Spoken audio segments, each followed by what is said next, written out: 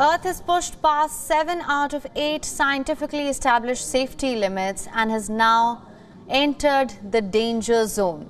Experts say this not just impacts an overheating planet, but it is also affecting the well-being of the people living on this planet.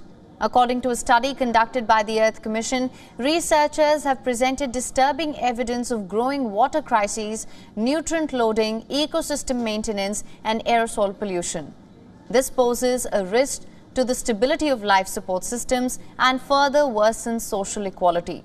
The study has identified certain hotspots throughout Eastern Europe, South Asia, Middle East, Southeast Asia, parts of Africa, and the US West that have suffered the most due to climate change.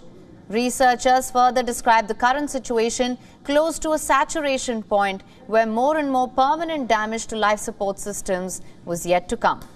The team of about 40 scientists created quantifiable boundaries for each environmental category and attempted to measure Earth's various interlocking ecosystems.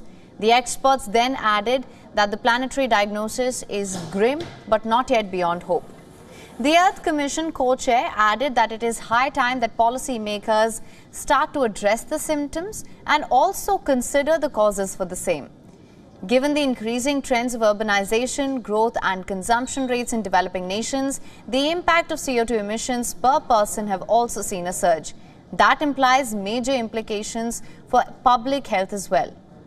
Hence experts now warn that there is an urgent need to reconsider the policies.